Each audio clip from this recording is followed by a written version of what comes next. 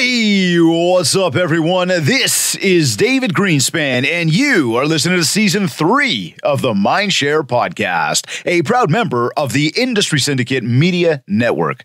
Additional podcasts are available at mindshare101.com and on all the major podcast platforms. This week's episode is sponsored by Kits Keep in Touch Systems and the Buzz Conference. Make sure you connect with the Buzz Conference by visiting their website, www.thebuzzconference.com, and by following them on Instagram at the Buzz Conference to keep tabs on all the awesome events they host, along with getting the latest copy of the Buzz Digital Magazine. The Buzz Conference is a leading voice in our real estate industry. And Kits offers a fully loaded cross-channel marketing suite for the real estate industry, including CRM, websites, action plans, newsletters, email blasts, social media content, and so much more, all to help you manage your business, generate more leads, drive more referrals, and of course, build that mindshare so that you can get even more market share. You can learn more on my site, mindshare101.com, by clicking on marketing.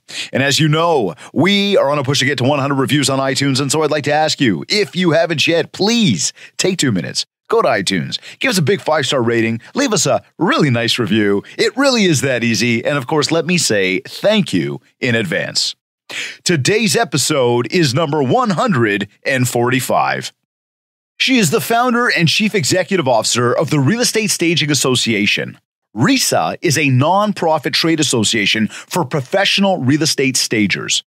Through her work there, she has created an internationally recognized accreditation system for core business staging training providers, an MCE program for real estate agents, the Home Staging Industry Awards, RESACon annual conventions, RESA Connect events, as well as a united network of professional real estate stagers that includes over 2,100 members, 50 chapters, and 250 leaders. As an expert leader, visionary, author, business strategist, global speaker, and an expert on real estate staging, she is one of the real estate industry's most sought-after speakers. She also co-authored Amazon's bestseller, Home Staging: The Power That Sells Real Estate. Her accolades include the Central Valley's Women's Council of Realtors Businesswoman of the Year, the Staging and Design Network Leader of the Year, a 2-time Stevie Award for Women in Business finalist, and the host of Stager Talk, a real estate staging podcast. She's a motivating and thought-provoking business strategist who has helped thousands of real estate entrepreneurs navigate the obstacles that are holding them back, as well as to realize their own potential. And she teaches entrepreneurs to leverage the law of attraction and the power of focus combined with their natural talents and passion for their businesses in order to achieve the business they desire. Her no-nonsense direct approach allows her clients to take a step back from their business and really see what works, what needs to be done, and how to get to the next level. Then she helps them outline the strategy to make it all happen. This week on the show, I am joined by founder and CEO of RESA, the Real Estate Staging Association, Shell Brodnax. Shell, welcome to the Mindshare Podcast.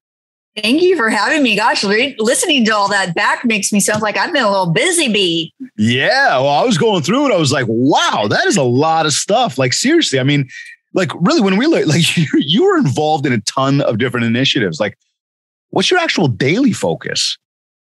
Oh gosh, putting out fires. I don't know. It's just making the world go round. That's what we do. Right. But like throughout the day, though, I mean, with everything that you got going on, I mean, you're obviously talking to a lot of people every single day.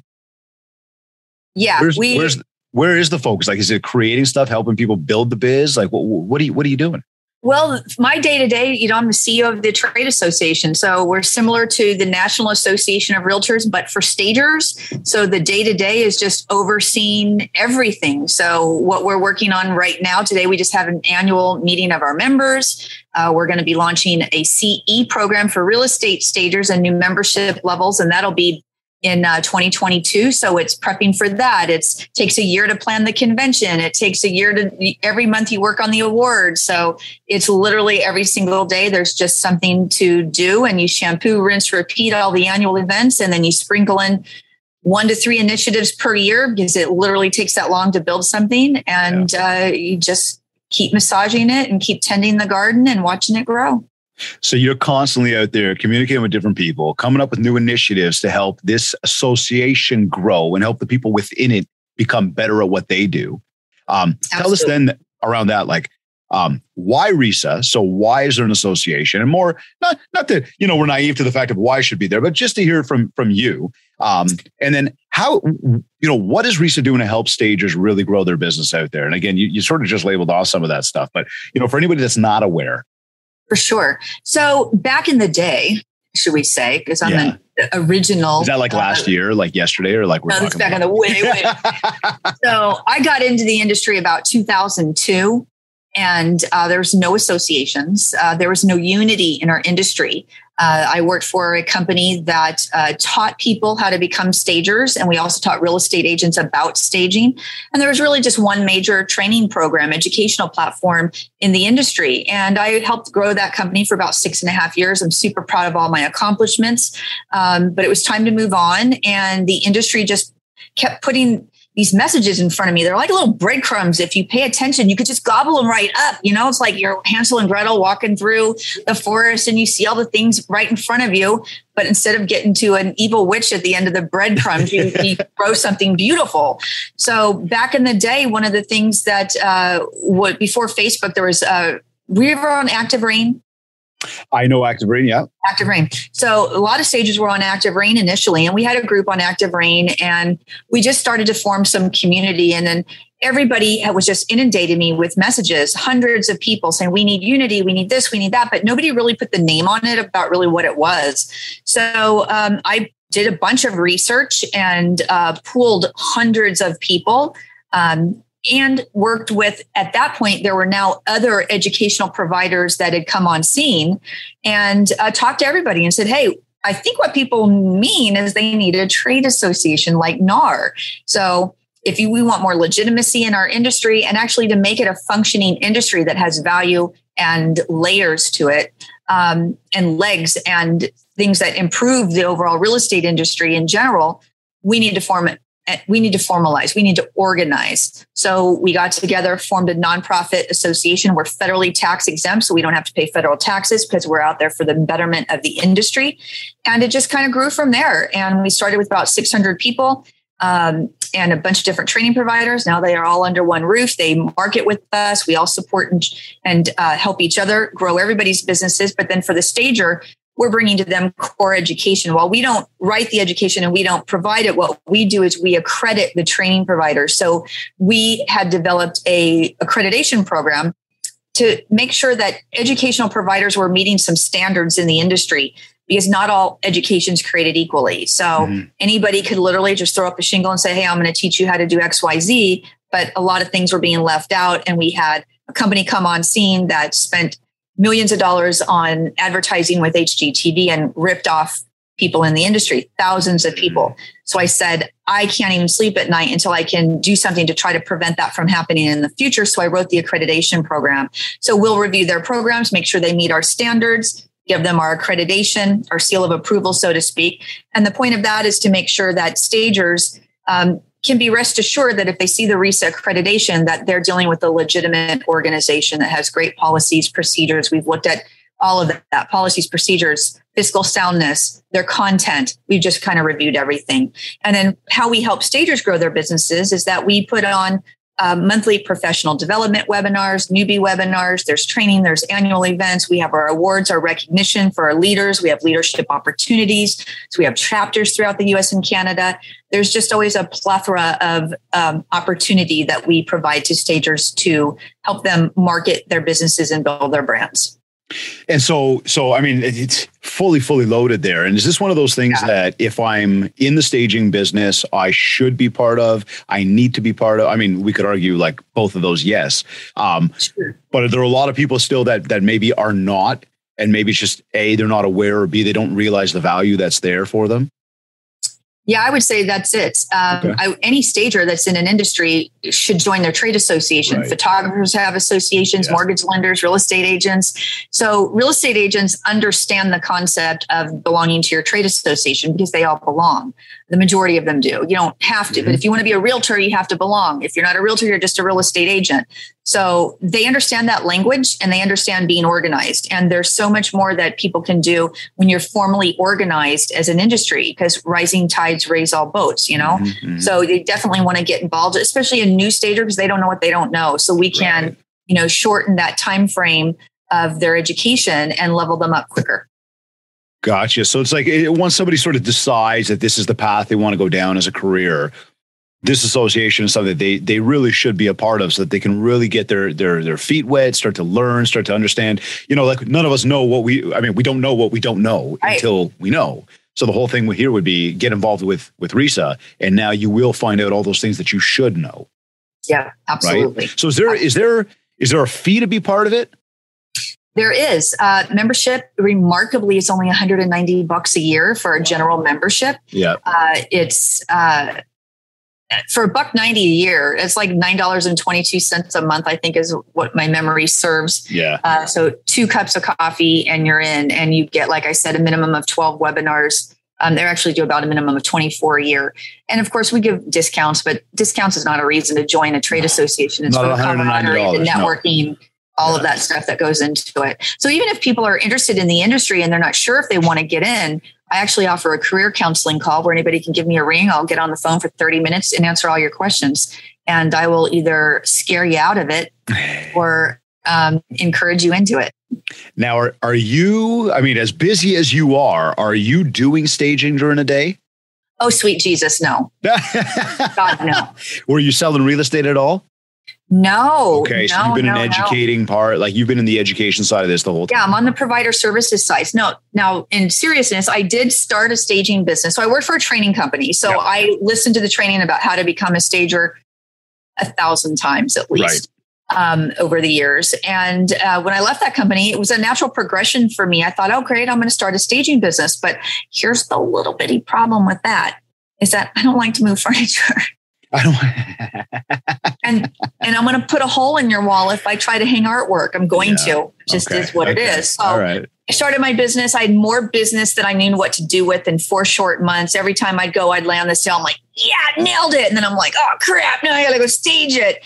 So it was one of those things I couldn't find a business partner to do the more creative, that part of the creative aesthetic aspect of the business. Yep. So I just focus really on the provider services because that's my jam. I want to help people grow their businesses. That's where I fit in. And like I said, nothing good's going to happen if I come stage your home.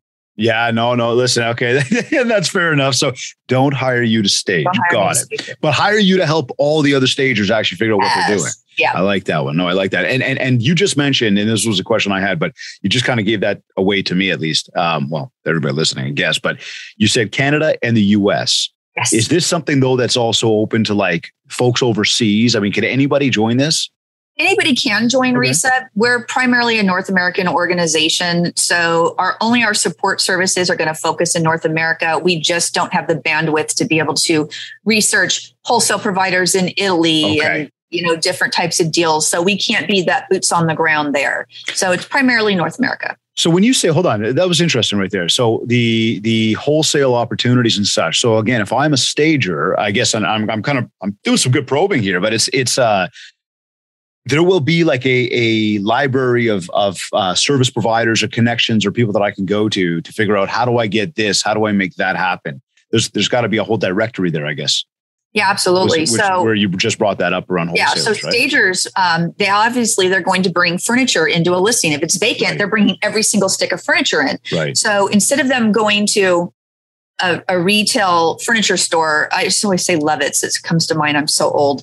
I don't even know if they have that anymore. But you go to a big box store and you can buy retail. So you can buy that sofa for $3,000 retail, but you're a business owner, buy it wholesale. So get a resale certificate, resale license. They call it different things in different areas. And then you can go buy that $3,000 sofa for maybe $800.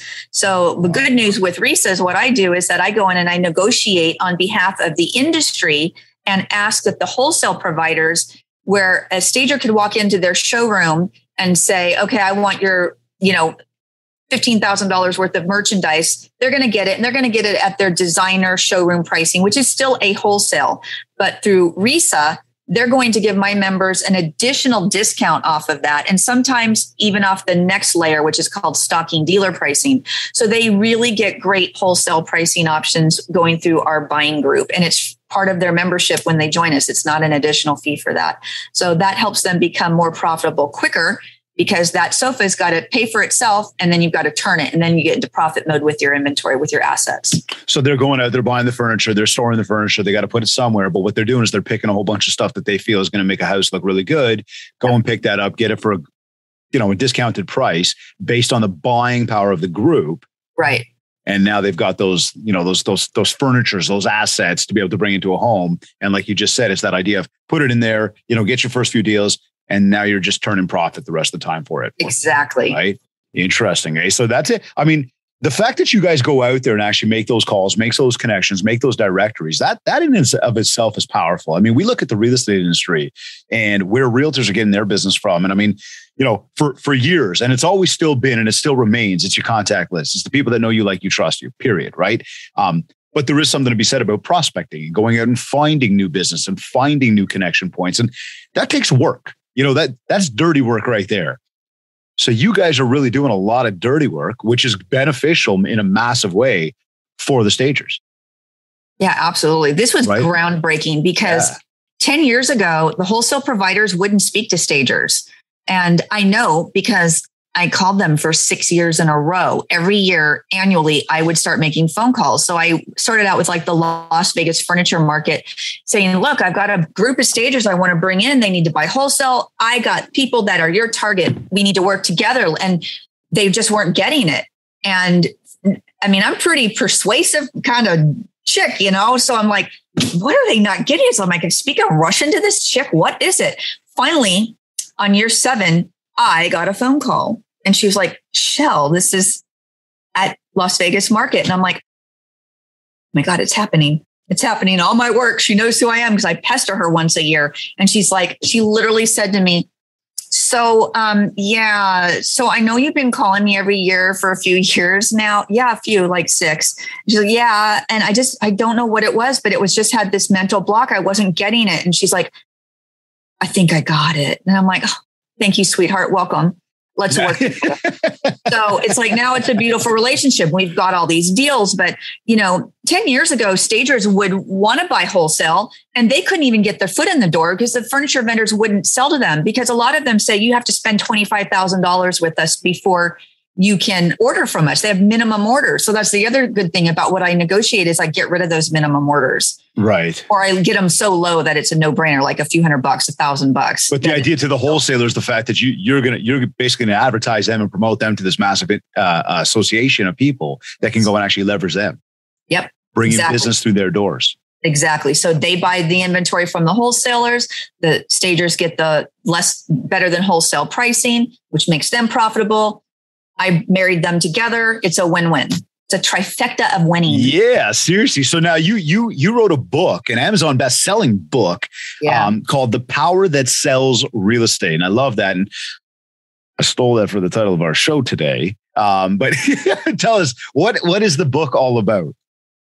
Well, it's just about why it is that staging works. And it was co-authored. So there's different chapters by different industry professionals. Okay. It's a great read.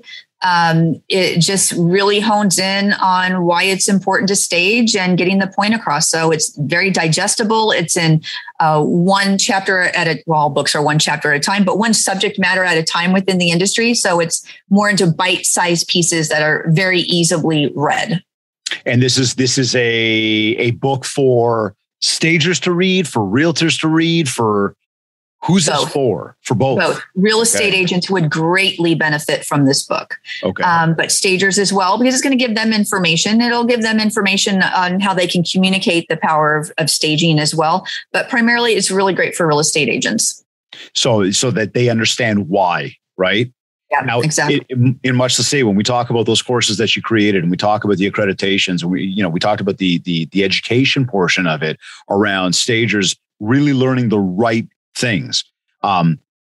You also do a lot of speaking, and I know these past 18 months and all this other stuff, or maybe it's been longer already. I don't even know anymore. But it's changed our landscape in terms of what we do on a regular basis, being really there on stages with people. I know we even had an event together that was supposed to be in Vegas. It feels it was last year, the year before, whatever it was. And 2 years. Yeah. 2 years. Right. And just like that, and had to be canceled because of what's going on. But with that, virtually, in person, What is your big message to the industry when you're getting out there? Like when you're, I mean, we met at NAR, and I remember when we met there, and you were doing a talk, and is I guess we all have an underlying theme and message around what we're doing. Would this come right back to maybe the whole thing of like why realtors or why the real estate industry needs to leverage stagers? Like what's the big message you're getting across to people? Number one, that staging is marketing and merchandising your clients what's likely their number one asset. Mm-hmm. So when the messaging is really to real estate agents to get them to understand that, they all have a fiduciary duty to act in the best interest of their clients, but yet so many of them don't even recommend staging. They don't look into staging. And then a lot of them will say, you don't need staging. It's going to sell anyway. And that is going to get somebody in trouble. We are waiting for the day where there is a big lawsuit about this, because let's think about this. Say you're in a neighborhood and they're all similar floor models. Every fourth house is the same floor model.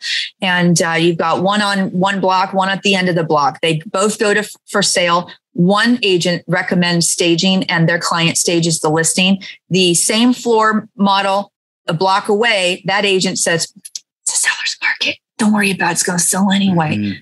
And then the person that staged it, I'm just going to use round numbers, sells for $50,000 over list price. And the other one doesn't. And then that client is looking at their agent going, wait a minute, my friend up the street, it's the same floor model as mine. Why did that sell for $50,000 more and mine didn't?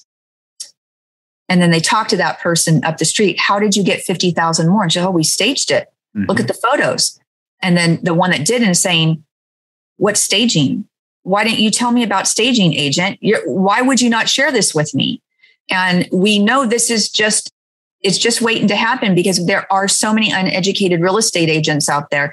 And I don't think a lot of them, especially the newbies, they don't have a real firm understanding of the fact that this is a fiduciary responsibility. They need to be looking out for their client's best interest. So staging is going to be less stressful. It's going to help them with the sales process. It's going to make the agent look like a rock star. And, in a still market, when nothing's moving, a staged house is going to sell. And in a hot market, when everything's selling, no matter how horrible it looks, it's going to sell quicker. It's going to have more offers than everything else. And it's going to sell for more money. So it's really about educating that particular agent and making sure that they understand it. So they should always present it to their client as a positive option. And the client should have the right to be able to accept it or reject it at that point. But it's my belief that for sure that an agent has a fiduciary responsibility to present it as an option. I think it through, and I go through with folks that we coach and train and all the people that we talk to on a regular about, service packages and offerings and, what are you doing to really win the listing? And people are cutting commission like crazy, or people are offering, I'll buy your house if it doesn't sell within, or I'll send you on a vacation, or I'll stage it for free, or whatever. When we look at that, I guess one of the things in a service offering is the fact that everything has a cost to the realtor, right? And so in there, I think that I'd like to say that most people are making the suggestion to get staging, but I also know that in a lot of cases, there's a lot of agents that go, yeah, I don't spend the money on that. The client can spend the money on that. If they want to have it, I will suggest it. Some realtors go, I've already got all the stuff there. I do it all on my own. I bring in my team and we come and do it. And then there's obviously, I've got a partner who's a stager who's going to come in and do this for us. That being said, though, I think it really comes back to that sort of listing services package of, are they putting it out there at that point going, look, when I come list your house, here's what I do. And I think that's, it's one of those leg ups. It's one of those value adds that you put in there. Now it's just a matter of the cost around that, right? So again, we know that staging a house is going to help the house sell. It's going to make it look pretty on pictures. It's going to make people walk in and go, oh my God, this looks amazing. And people are going to be able to envision the home with all of this nice furniture, be it that furniture or their furniture, being able to see it better, as opposed to it being like bare, as opposed to it having like old grimy furniture. This stuff's going to make it look good. So again, we know that. So then from there, assuming that realtors understand why to leverage the stager, right? And very high level, house is going to look better. It's going to help you sell for more money. What are some of the non-negotiables, the need to do's when it comes to staging a house? Oh boy. It's got to be clean, man. I'm telling you, it has got to be clean. This is what I want people to understand. Y'all are selling what's your number one asset. And think about this. You don't want garage sale pricing. You don't want to mark down your pricing after you've got it listed. And we talk about the cost of staging, the initial investment. We definitely don't promote that agents should pay for the staging at all. I don't believe, personally, I for sure don't believe it. Now, in super hot markets, many agents do, and that's great because they know when they're making money hand over fist, it makes, if it's something sells for $200,000 over list price, are they going to squabble over investing $5,000 to pay for the staging? I think not. However, we do recommend that the sellers pay for it because it's their investment. It's their nest egg. It's their equity in the home. But it absolutely has to be clean. It's got to be clutter free. You want to update as much as you can. Remember, again, you're asking somebody else to come in and buy something from you that is used. So you got to spruce it up, zhuzh it up a bit, as I say, zhuzh it up. Because in reality, if you're going to sell your Toyota Corolla, I'm pretty sure you're going to take it down to the car wash. You're going to pay your teenager $20 to go out there and wash it and get it detailed and shine it up. You invest more in selling a used car than you do in your number one asset, which is going to make you more money than you would be on the car. So it just makes so much sense. But definitely clearing it out, getting rid of stuff. You have to pack anyway. You're going to move anyway. So pack up your extra stuff. That way there's minimal things in the home. You don't want to look sparse and empty. You still want to look good and inviting. But, if you have bookshelves and you've got 10,000 books or 10,000 DVD collections, pack them up, sister, because you don't need them right now. So let's move them out, get them out of there. And then, of course, do some beautiful staging to highlight the architecture of the home. Just make it look more appealing. And especially for the photos, you don't use professional photography on top of the staging. It's a total waste. These iPhone cameras just don't cut it, even though they're great these days. Get professional photography. It's the icing on the cake. It's like, the comparison to the car makes total sense, right? You would not try to sell your car that's dirty, muddy. You haven't vacuumed it. You haven't, Windexed the, mirrors and glass and all that stuff. That's the exact same idea. Yeah. Right. Now, somebody had asked here, what about options for small towns where stagers are not necessarily available? They might be further away from big cities. Is there options to that in any way? Is that, hey, go get your own supply and have it on hand somewhere? What would you say about that?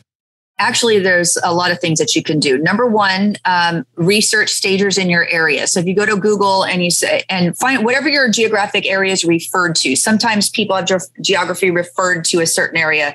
So you might say like upstate South Carolina or San Francisco Bay Area or GTA.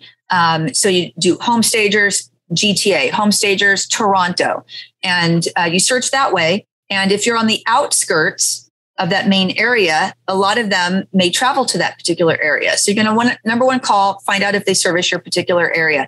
Now, for some reason, you're calling around and you don't find any stagers that do service your area, don't fret, especially if you are going to be living in your home while it's listed, because then you can call somebody that's not in your area and you can do a consultation virtually. So what you would do is you would take your phone and you would walk around the house with the video, and you can go live and you can film everything as you're walking through, and the stager can give you direct feedback, what to clear out, what to pack up, what to move away. Then you can still photos as well. And then they can follow up afterwards with a little report via email, or they can do everything through the walk and talk through to a camera on the phone.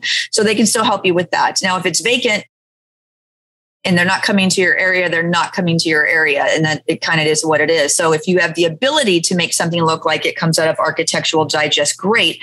But then you may be investing a lot of money into the actual furniture, which may not be a good option for you. So you have to really weigh what's your equity look like. Mm-hmm. But call a stager, get a consult. They'll be able to tell you the best thing that you can do for your situation. Now, in that case, you guys obviously have a directory. You've got chapters. You've got members all over the place. I mean, another option I'd throw out there, I think you might have just thrown, like, connect with RESA. Figure out, hey, I'm in this area. Here's where I'm at. Do we have anybody close by? Absolutely. Right. That'd be an option. What's your take? And this one just came to mind as that question was asked. What's your take on the whole idea around the virtual staging? Because you just brought up doing the virtual thing. We know that there's companies out there that are like, from a digital perspective, I mean, you walk in the house and stuff won't be there, but from a digital perspective, they can make the floors and the walls and the this and the that, and even put furniture in places. Any thoughts on that? Something that you guys don't recommend or? Yeah, absolutely. So here's the thing. If staging the property, if the goal is to be able to have the buyer to have an emotional connection when they walk through that door, virtual staging is never going to do that because it's going to be an empty, naked house once they get there. Now, sometimes virtual staging as well, they will change wall color and take walls out. And you see that online, and then you get to the home and you're like, really? Is this the same place? Yeah, exactly. That wall, where's the wall there? The wall's over here. It's not over here. So they get a letdown. So it's a little bit of a bait and switch concept. Yeah, that's a good point. There are plenty of times for sure when virtual staging could be of benefit, especially maybe if you're, selling to an investor. And even with staging, there's sometimes you're not going to stage a home. So let's look at investment properties. Those are properties, if it's going to have to be rehabbed and built back up, you don't put the money into staging. Get it sold to a flipper, to an investor. They're going to put the money into doing all the reno on it, and then they're the ones that will stage it because then they can sell it for more money. Makes sense. Okay, so I asked you about the non-negotiables, the to-dos. What would you say are some of the non-negotiables, like do not do's, when it comes to staging a house? I mean, it's the total opposite. Don't leave the place dirty. Don't, turn on the lights, fix the light bulbs, I imagine. But is there anything that comes to mind there where it's like, listen, big red flag or stuff we've seen that is just absolutely like, do not do it? Anything that comes to mind, sort of just top of mind there? Yeah. In a vacant listing, I see these all the time. They do what we call vignettes, or some people call them light staging. Okay. It's bullshit. Don't do it. What is it? It's vignettes where they're going to take a wingback chair and a book and a throw and a broken down ficus tree from Michael's, and they're going to sit it next to a fireplace and they're like, oh, I staged it. Like, no, you didn't. You made it look horrible. Or they just put some fluffy towels in the laundry room, or they just make just a little thing that would make a great picture of something, but the rest of the room is naked and empty. So vignettes make it look empty and unprofessional. In addition, when stagers take that on, people walk through it and they're like, what is this? It's warming up the space. No, it doesn't warm up the space. It makes it look undone. So if you can't afford to do the whole staging, I don't recommend doing the vignettes at all. I would totally stay away from that as a business model for a stager, and as an agent to recommend it. As a homemaker to do it, I would not recommend that you do it at all. The other thing with staging is that a lot of times it does involve some upgrades. So if the budget is there to be able to upgrade the countertops in the kitchen, I just sold my house June 2019, and we redid the kitchen counter. So we did LG High Max. It was a Lowe's product, or maybe it was Home Depot, one of the two. And we put that in. So it was more of a lower cost for the budget that we were doing. It still made it look amazing. But one of the do nots is don't spend 50 grand on renovating a kitchen unless you know you're going to get that back. So if it's a lower end home or an average home, you're not going to put that much into it because you're not going to make that money back. Now, if you're looking at an uber luxury listing, 50 grand on a kitchen reno is no big deal. You might get your money back in that. So it's very important to spend the money wisely and don't spend it where you don't need to do it. And don't do vignettes. Those are two big things. Okay. So just talking to money then, well, what kind of cost is it to, or is this wide open when I say what kind of cost is it to, what's the average cost of staging a house?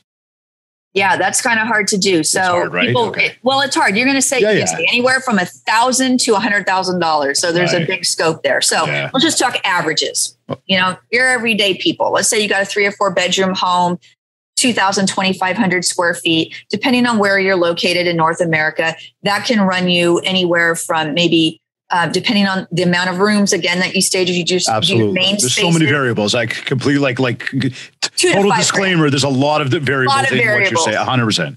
$2 to $5 grand. But think of it like this. We talk about what's the cost of staging. Okay, let's just use round numbers. $5 grand. Did that really cost you anything if you made $30,000 back? And that's the flip side too, right? Because if you can raise the value of the house, right back to the initial example you shared before of the house down the street and the house here, if you can raise that value by 30, 40, 50 G's just by investing $5,000, now you're going to get your money back tenfold. Exactly. Right. Yeah. It makes total sense. So okay. So here then, what are some of the hottest trends right now when it comes to staging? Are Are there trends? I mean, I could imagine that if I sat there being sort of naive on the whole thing, saying, a trend would be the types of furniture that's going in these days. There's certain like looks of furniture, certain colors of furniture. We know our whites are more popular these days than our browns are. But, 10 years ago, brown was like the thing, like the different shades of it. Right. So what are some of those trends maybe that people should be paying attention to, or some of those big things that are like, again, we talked about the non-negotiables, but you know what I'm saying here? Like, what would be trending in staging right now, I guess? Yeah, absolutely. People are asking for, people are doing, right? Yes. Well, people don't really ask for it because in reality, here's the beauty about staging. So it doesn't matter what the homeowner wants or likes. It doesn't matter what the real estate agent wants or likes. Completely irrelevant. And much of the time, you might want to do the opposite because it's not about your personal taste. If I had my personal taste, I'd have everything, rustic and look like a log cabin. Right. But, you're not going to go around and do that for everything. But furniture absolutely trends. So a couple years ago, the turquoise was very, very big, turquoise in color.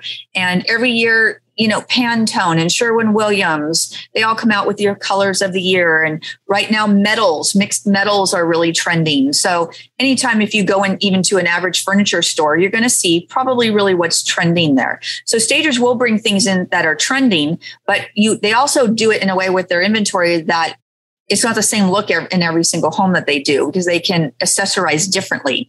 But it's just really things happen to go with a lot of the paint colors. But then even again, paint color is something stagers really need to know about. And agents should really beware about not making a recommendation on paint colors if they really aren't trained on it. Because if you recommend Shaker Beige to a client and it's your go-to paint color, people say, what's your go-to paint color? I'm like, there shouldn't be one because light, time of day, shadows in your home, all of those things affect your paint color very differently. So if you recommend one paint color and the homeowner does a DIY job, or even worse, pays somebody to come in and they spend $4,000 on painting, and then you walk in and it's like, oh my God, this is the wrong color. Mm-hmm. That's a big issue. That's a big financial mistake. Mm-hmm. So you really want to be trained on the paint color options, but paint colors tend to trend, but you don't necessarily want to use a trending paint color for staging a home because everything is unique.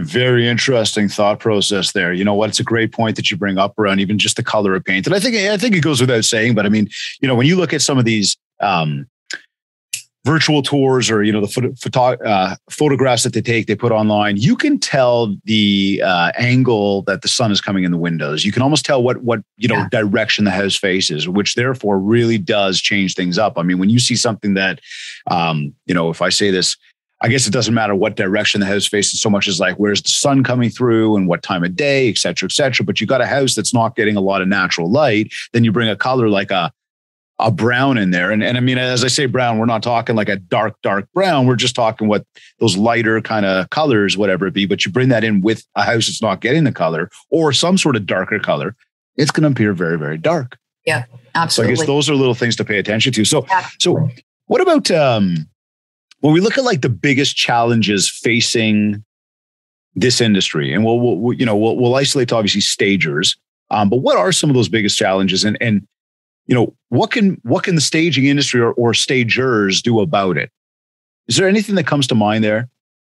Well, right now, you mean the biggest challenge for stagers in general? Yeah. So this last year, in the last 18 months, due to COVID, the biggest challenge they faced was being non-essential.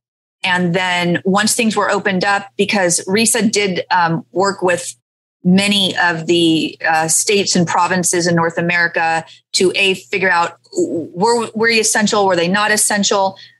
Certain states I petitioned to make stagers essential because they were under contracts. So if a house closed and their inventory was still in it, the new owner owns the inventory. So they need to go and get that out to protect their assets. So I had to petition different states to give our members permission to go out during the initial COVID restrictions, the lockdowns, so they could actually go in and retrieve their furniture. So I actually worked with different states. The governor's office said, your members of your association only, 42 of them in the state of Connecticut, boom, you have permission to leave your home and go get your stuff. So that was a big problem initially with COVID was that they were on lockdown. And then two, because of COVID, the wholesale distribution lines were interrupted. So they couldn't get their inventory because the wholesale providers weren't getting their containers in from overseas. So that was a big thing. So the tariffs hit, and COVID hit, and delays hit, and it has just trickled. So that has been a big problem in our industry for the last year. And unfortunately, nothing stagers can do to fix it. But they did pivot this year when it hit COVID, because then they decided, how are we going to work a little differently? So they started doing the virtual consultations and things like that, so they could still keep it churning. Well, and I think that, as we progress forward, I mean, look, we get on stage, we talk to a lot of people. So getting on a camera and talking to people really doesn't shake the stick so much, right? It's easy enough for us. But you got a lot of folks that never really entertained doing this virtual thing with the camera, with getting on a screen. And I mean, I was having a coaching call this morning with somebody who said to me, he says, Dave, I could talk to anybody anytime. He says, the minute you turn on the camera, it's like a freeze. I don't know what to say. He goes, I don't know why, right? And we know that that's very normal for a lot of people. Yeah. In fact, most people would say I'm scared, to get on a camera. Okay. But we have gotten into a time now where it's important that no matter what you do in business, you are able to leverage getting on this camera so that you can talk to somebody else, because there is limitations on being able to go see people. And who knows what's ahead for us in the next coming months anyways either. Could it go back to where it was a few months ago, which we pray and cross our fingers it will not. Right. But this is that moment now where there is that opportunity to embrace. And I mean, my message to anybody on that front as well, Shell, would be, for people that are scared to get on the camera and start leveraging virtual, remember this too. When we first started to ride a bicycle, we made mistakes. When we first started to swim, we made mistakes. There's many things. Walk, we made mistakes. But then now we can all walk. I mean, for the most part, right? Riding a bike, it's one of those things you don't forget. Swimming is one of those things you don't forget. Once you can do, you can do. Much the same when it gets to coming on camera. Everybody's making mistakes at the same time right now. Everybody's learning at the same time right now. And so many people still haven't become comfortable with it. Yeah. So I believe there's a big opportunity for anybody that's going to embrace this way of communication and say, look, I'm going to do it. I'm going to step out of my comfort zone, no matter what fears I've got about it, because I know something. When I do it today, and then I do it again tomorrow, and I do it again the next day, I will get better. I will learn from my mistakes. Right. Yep. So I think there's big opportunity in that. Now, speaking of opportunity, then, outside of the one I just mentioned, what would you say are some of the opportunities that do lie ahead for stagers, again, in this industry?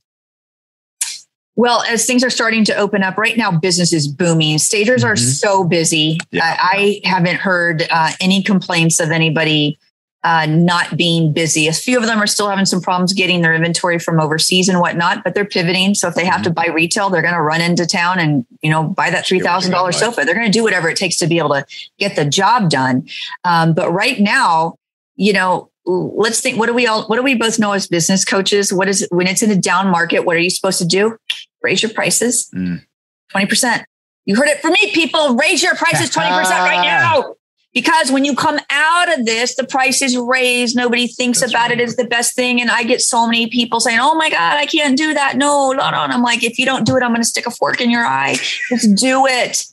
Just trust me, because it works. It's proven. It's a proven thing that works. So I would consider that an opportunity for people to do it. But because everything's opening up, this is a great time to scale your business. So in seriousness, raise your prices, look at your bottom lines again, add on staff, expand. It's the perfect time to do it. You should be on Zoom overload at this point after 18 months. People have really spent a lot of time working on education and doing webinars and conferences online and meeting people online.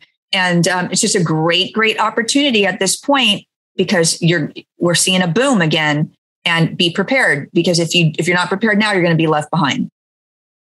I was watching something with Barbara Kokorin the other day. She was doing a keynote at some other event, and she talks about her 80 different companies or whatever it was. And she said, she seriously, right? And she made comment of when COVID hit. And again, this isn't verbatim. So everybody who's interested, go find it from Barbara, not from David. But she mentioned something about the fact that, she got on the horn and she basically called every single one of her companies, every business owner that she's got there. And she said, look, here's what I want you to do. And essentially it was, scale your business, right? Start to figure out how you're coming out of this, start to figure out what you're doing, to go more, what are you doing to expand and all these different things. And, call all of your clients and let them know and this and that. She said, here's what I want you to do. Basically gave everybody marching orders. Again, I don't remember the exact number, but it was a dismal number where she basically said, she goes, out of let's say 80 companies, she's like 70 of them didn't listen to me. And she goes, they're out of business. And they're still in business, but to her, it was that thing of like, they're doing nothing to grow. And kind of what you just said of that, then she talked about, let's say those 10 businesses that went out and scaled and raised prices and brought on staff and sort of pushed forward. She goes, these people did their quote unquote pivot. They figured out a way to adapt. And now they've actually, multiplied their income already, right? Just by those little steps of growth. So there's, a school of thought here around, do I bury my head and just wait for the storm to pass? Or do I stand out there on the ledge with my umbrella and go, you know what, hit me if you can, but I'm going to keep pushing forward over here and make stuff happen, because as soon as it does pass, I'm going to be flying way past everybody else. Yeah. Yeah. She's got a lot of great advice. I interviewed her years ago. Did you? Yeah, there's video all over. Barbara Corcoran, Shell Brodnax YouTube, check it out. Yeah, great interview. She's probably the only person that I had a little bit of nerves with. So I remember in my video in the beginning, my eyes were darting around like this. I was like, hey, Barbara. And I'm like, why did somebody stop me? Why did the videographer say, Shell, keep your eyeballs steady? So we kind of edited that out and did my voiceover at the top of the introduction so I get my eyes straight. Yeah. But other than that, she was. I interview all of our keynote speakers through RESA, and she was able to do in person with me. And I will say she was one of the warmest, biggest celebrities. And I've interviewed tons of celebrities. She was one of the most authentic, warm people that I've ever met. She was very, very lovely lady. That's cool. That is very cool. Yeah, no, she's. You know what? I've read a lot of books and watched a lot of videos from her, and amongst the many of the people that we learn from. She's always got some really great stuff to share. But again, it was a very similar paradigm there in way of thinking from what you just said to what she had spoken about in there. So Shell Brodnax and Barbara Corcoran recommend that you scale your business. You heard it from us gals first. There you go. I mean, it might have come from Shell first. Maybe Barbara took it from you. I don't know. She might have, So as we look at then the key to growing business, as we talk about growing a business, and we know that that's one of those biggest challenges. And we know that even something like fear is one of those things that stops people from doing almost anything in life. It could be jumping in the pool to swim for the first time. Like it's anything. So therefore bringing on staff, bringing on, additional partners, going and sourcing new furniture at this point when you're so scared of whether or not there's going to be a business tomorrow, just based on, again, the landscape of what's going on right now. I mean, much the same when we look at the real estate industry, and, we help people, to grow their business. It's about creating systems and processes. It's about understanding, what are you doing for follow-up? What are you doing for prospecting? How are you driving more business? And again, how are you converting that business and nurturing it and turning it into referrals, et cetera? My question either, I guess coupled hand in hand, like what's the keys to growing a successful stage in business? And much the same, what are stagers doing to market and grow their business? I'll call it build mind share, right? Like who's their number one audience? Oh, there's a lot to unpack there. Right. Yeah. Like it's sort of loaded three questions in one, but it's. Let's talk about fear for just a minute. Okay. So here's the thing with fear is what I found with people is that, say someone like you or I will say, hey, here's this great idea that I have to help you scale your business. And we present it. And 9 times out of 10, they will say, but I can't do that because I don't have the money, because in 4 months, this is going to happen. And I don't know how to do this. And I don't have that piece of equipment. And I don't this. And I'm like, okay, first of all, I'm going to turn you upside down, shake your brain around for a minute, pop you on the head and say, let that crap go out, because you're focusing on the obstacles instead of focusing on the goal. Set your goal, create, and then you work backwards from your goal. This is the goal that I want. Now work backwards. What's the strategy? Don't worry about the obstacles, but what would you absolutely have to do in order to hit that goal? That's your strategy. The obstacles aren't there to keep you out. They're there to keep people out who don't want it badly enough. So once you hit that and you start focusing on the goal, any obstacle that comes up, you just deal with them one at a time, because that's going to help you build your foundation. So you just need to change your mindset on that. Think of it that way. And you just keep building and building and building and building. If there's an obstacle in front of you, you just don't sit there and say, Boy, I thought I had everything turned off here. It's all good. It's all good. If you just don't sit there and say to people, there's an obstacle, I can't do anything about it. Of course not. What are you going to do? You're going to blow that sucker up with some C4. You're going to dig a hole underneath it. You're going to scale the top of it. You're going to do whatever you have to do in order to get around the obstacle. Obstacle's done. No big deal. Be able to move on. Everything's great. And so you need to focus on that. So that's how you can kind of do fear. And fear also, it's practice. An old cowboy told me once, I said, I just get so afraid sometimes when I'm going out and I'm chasing that cow on my horse and the speed gets to me. And, he looked at me and says, man, you're really down on yourself, Shell. He's like, you're a much better rider than you think you are. It just takes time. It just takes practice. It's just more seats in the saddle. So you just keep doing it and doing it and doing it. And that's how you also build your confidence, number one. And then I think the second was stagers and how they market their business now. Who's their target market? Mm-hmm. Target market is anybody who needs to sell a house. So real estate agents and homeowners. Now here's the key. Homeowners. Okay. They need to market to homeowners as well, because what has happened, we've actually seen a paradigm shift in our industry. In the very beginning, it was only agents that were talking to stagers, and stagers would only target agents. They would bring the homeowners. Now it's shifted to where the homeowners, because we think HGTV, they now know what staging is. And so now they're seeking out stagers before they even have an agent. So working with homeowners, working with the agents, and marketing directly to them will help a stager be able to grow their business. I like that. Okay, cool. See, it's interesting because to me, it was thinking just realtors, but yeah, there it is right there. And, in any marketing and any time we're trying to build that mind share, the idea is the first step is define who's your target audience, right? Who is that market that you're going after? And in this case, you said it's both. It's the realtor. So the connections you create there, it's also the homeowners, the people you want to go after, right? Now, to me, the homeowner is a big, massive pool of people. So I'd still recommend to anybody tuned into this is that, again, when you're thinking about that, think about that market that you service. Think about that hyper-local area that you go after. Where does most of your business come from?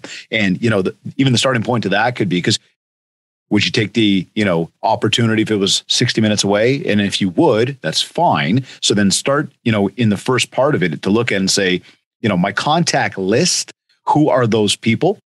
Let's talk to those people. They may be in a closer demographic to each other or geographic location to each other, pardon me. Those are maybe the people you want to start with and then start to branch out from there, right? And again, it's that whole thing of building a referral business and really growing it. But interesting because it's not just the realtor. So that's cool. Now, as we talk about fear then, and we talk about goal setting and really, having the things you want. And this is something I mentioned from your bio, and I know something you talk about, something I believe very much in. Law of attraction. Oh, talk to me about that one for a second. Oh, I talk about this for 6 hours. I know. Law of attraction is not making a freaking wish list and sitting home and waiting for stuff to happen. That's not what this is about. So I will explain it quickly. It is manifestation. It is putting all of your energy and your resource out there and just washing it, just wash back in waves back up on you. When you talk about the law of attraction, and let's just work with a vision board for a moment. Do a vision board. I have one. I do them often. I have one. And you go back to it and you look at your vision board and you're like, holy cow. Oh, yeah.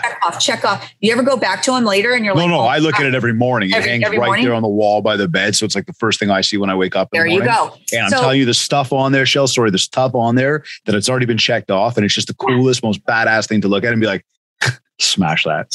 Right? Did it. One of them, and I've told the story on the show before, but I'll share with you real quick. Sorry to totally interrupt you here. Jennifer showed me a picture. My wife, she was with me at an event. She had taken a picture from the back of the room, 1,000 people in the room or something. I'm on stage at the front. It's got the screens and everything else. And anyways, this picture was on our vision board from the goal setting time, like when we created it the year prior kind of thing, like we do it in November for the year coming up. The event was probably, I don't know, a few months later or something. And we're at the airport. She's like, oh my God, look at this. And I'm like, what? And she shows me the picture. I thought, that is crazy, right? And we've had a bunch of those happen. Yeah, it happens. It does. Wow. So when you're looking at manifesting something for yourself, again, you have to create the vision. You have the vision in your brain. Then you're going to set the goal. I want this to happen. And then you work your strategy backwards. In order for this to happen, this, and this needs to happen. And you put it out there. and you look at your vision board and you look at your goals every day and you start working a plan. Now, the key to when you work your plan is simple, because once you start working it and you have your network of people and you talk about what it is that you're doing, all of a sudden you are literally going to see, it's like the universe just comes and boom, this is a puzzle piece. And the next one comes and boom, it's like a big jigsaw puzzle, and it all just kind of moves everything into place. And then before you know it, you've got this perfect little picture. But it really is, manifestation works because you're putting positive energy out into the universe, which is attracting what it is that you want. We always attract what it is that we want. And we also even attract the things that we don't want. Right. So it's super important to keep your verbiage straight. There's a new manifestation that I just saw last night. It's on TikTok. Love it. If you don't have it, you should get it. TikTok, don't stop. It says, I don't chase, I attract. What belongs to me will find me. So there's lots of affirmations, there are lots of positive manifestation sentences that you can use. Find whatever works for you, but work it as a program, because what will end up happening is the right people are going to show up. But again, with the wrong stuff, it's like, if you're worrying brings more worry. So if you're worried about paying your bills, how am I going to pay my bills? I've got all these bills. You're going to just get more bills because that's what you're focused on. Instead, if you're in debt, make a list of what you're in debt with. Take a payment plan to pay everything off. You make that monthly payment plan, pay off your highest interest rate credit cards debt first, and work your way backwards with the minimum payments on everything else. You pay once a month, you do it, it's done. You don't think about it again. You're not worrying about it. Now you're working your plan. Mm-hmm. You've got to keep the focus on where you're at. And I always use a lot of horse analogies because I'm a rider, but on horses, if I need to get from this end of the arena to that end of the arena, I need to focus on that end of the arena, and I need to look at where it is that I'm going, because if on my horse is my vehicle. If I look over this way, my horse is going to go that way. So if you as a person look off this way and your goal is there and you're looking at something else, whatever it may be over here, you're not looking at your goal anymore. You're distracted. So you're taking your energy off of where you want to go and you're focusing someplace that's not going to get you any closer to where you want to go. So it's just very, very important that you stay focused on what you're doing. And with any type of manifestation, even positive attitude, everybody falls off. You do. It just happens. It's happened to me. It happens to you. We all have bad days. But, if you can just keep that mindset going, it will all just come to you in time. It's a beautiful thing. Just how you closed off there, I think that was real important as well, because I am a complete believer in the manifestation, the gratitude, the goal setting, the law of attraction. And it's because of the fact that once you actually clue into it and you start to live it, you actually start to see it come to life. You experience it.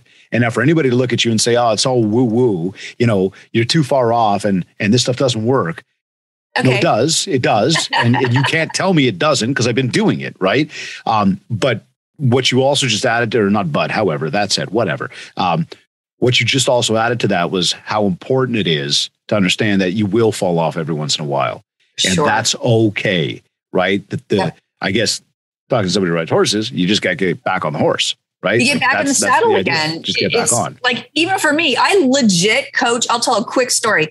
I legitimately talk to people every single day of the week who call me and say, oh, my competitor just did this. She launched a big sale. She undercut me and I'm going out of business and she hates me. And I don't know why she's doing this. And I'm like, oh, let me give you some sisterhood. She doesn't hate you. Probably doesn't even know you exist. Number one, don't focus on her because you're going to fall off your horse. Yeah. Keep going straight ahead with what it is that you are doing. So I teach people that every single day of the week. And when I started riding horses, of course, I got a big mouth and I'm a huge competitor. And I got up on stage in front of 300 or 400 people and started, spouting off that I'm riding horses. I'm going to go win a buckle.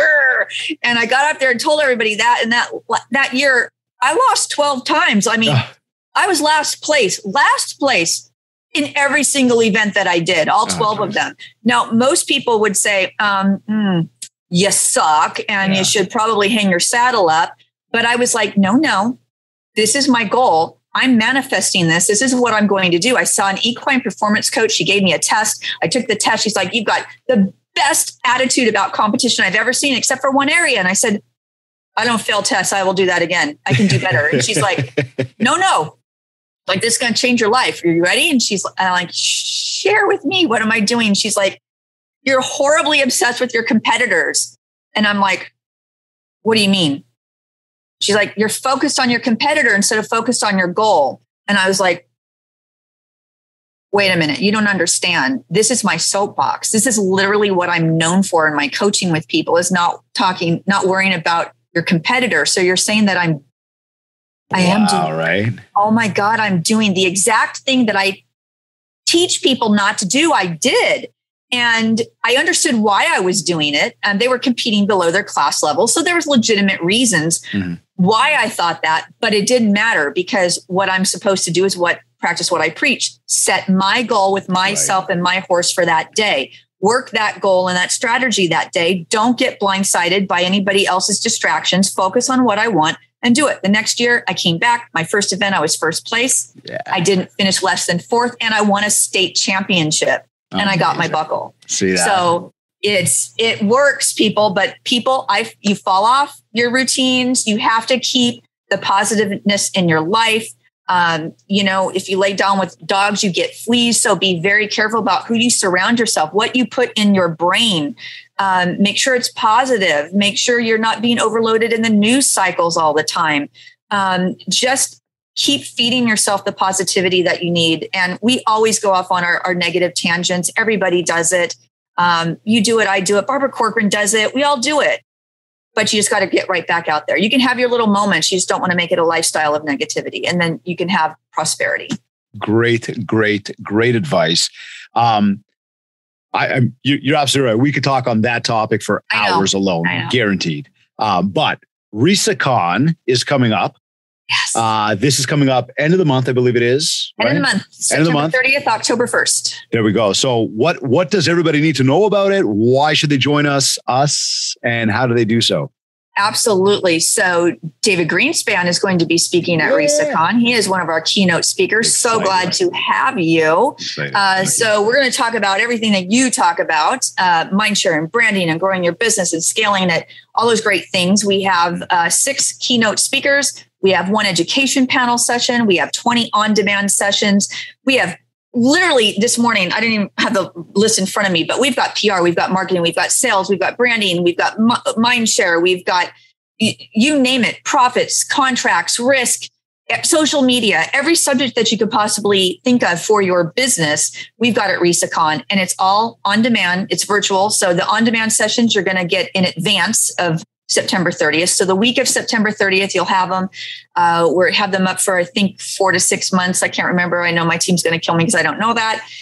We'll say 4 to 6. Hopefully it's 6. Keep your fingers crossed. It's only $249. So it's super cheap. Yeah, totally. And this is just stagers and realtors. Real estate agents, if you find homeowners probably wouldn't be so much interested, but definitely real estate agents who are interested in staging, there's definitely a lot of great information. Okay, cool. And if you don't want to do the entire conference, which covers everything for $249, you can buy some individual sessions for less. So if you only want one, you can just go buy one. Probably a ton more value in just buying the full ticket. So make sure you get over there. And where do they go to get those tickets? RESAconvention.com. RESAconvention.com. So make sure you go over there, grab your tickets. Again, open to all stagers, whether you're north or south of the border, as well as to any realtors that are interested in the world of staging and learning about a lot of things you probably should know. So how do you know it's been a successful day for you? Oh gosh, the first thing that came to my mind, I don't walk upstairs bawling my eyes out, but you know what a successful day to me is, one that goes by quickly, that, because I feel like when my day flies by is when I've been most productive. So I don't like to wake up late. I like to get up. I like to get at my desk early, get the job done. If I sleep in, even on the weekends, I feel lazy when I sleep in, even though I need to sleep in sometimes. But just a good day is one that you are just rocking and rolling and chugging along all day long, and you're yip yapping with what you need to do. And it all just flows really, really well. And the more people that I can touch and help, that's the cherry on top of my Sunday. I didn't say it, everybody. She said it. I don't know how often you tune in, but I will tell you that we are batting 1,000 still. Thank you for helping us on that.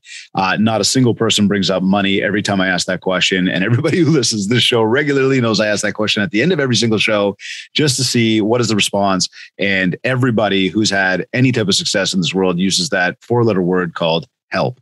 You just did it. So well done. You passed the test. No, seriously though, it's again, it's a very common theme from people that are doing well out there is around, success in your day doesn't revolve around the money. It revolves around what can you do to help others. Absolutely. And we talk about law of attraction. When you focus on service, when you are serving others, the money is going to come. You just don't focus on the money. You focus on the satisfaction of the job and the satisfaction of what it is you're doing, and everything else just falls into place. But when people focus on the money, it's like, I've not balanced my checkbook in over 30 years. I just don't. I won't. Because if I balance my checkbook and I'm focused on the money, you focus on what you don't have, and then you feel empty all the time. But since I don't ever do it, but I always have money. And it's like, if I know when it's getting low, you just fill it back up. So the world is full of money. Just go find it. Last words, tips, anything for everybody that's tuned in to help themselves get out there, grow their mindset, build some mind share, grow their business. Parting words from Michelle. Absolutely. Number one way to do all of that is just be authentic, be passionate about what it is that you do, and keep consistent in your messaging and your service to others, and it will come back tenfold. I love it. Where can people get a hold of you if they want to ask you any questions or connect with you on any of this stuff that you talked about today? Maybe get the book, whatever it be. Where would you like to direct people? Absolutely. You can go to realestatestagingassociation.com. It's our website. You can look into the contacts. My email, my phone number is listed there. Call myself, anybody on the team. We're always happy to be of service. Amazing. Michelle, thank you. Really appreciate you taking the time today for the show. And we've got an exciting month together coming up, and I'm looking forward to it. And again, RESA is going to be awesome. So thanks for the time today. Thank you for having me. My pleasure.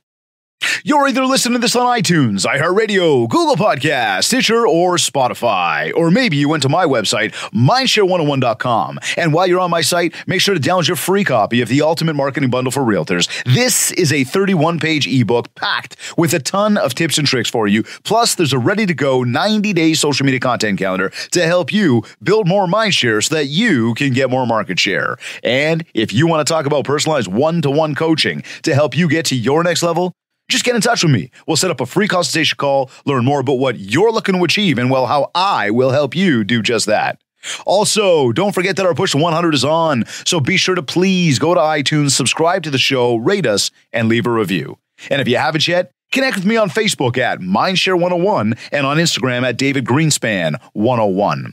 I want to once again thank Virginia Munden and the Buzz Conference for sponsoring today's episode. Make sure you connect with the Buzz Conference by visiting their website, www.thebuzzconference.com, and by following them on Instagram at The Buzz Conference to keep tabs on all the awesome events they are always hosting, along with getting the latest copy of the Buzz digital magazine.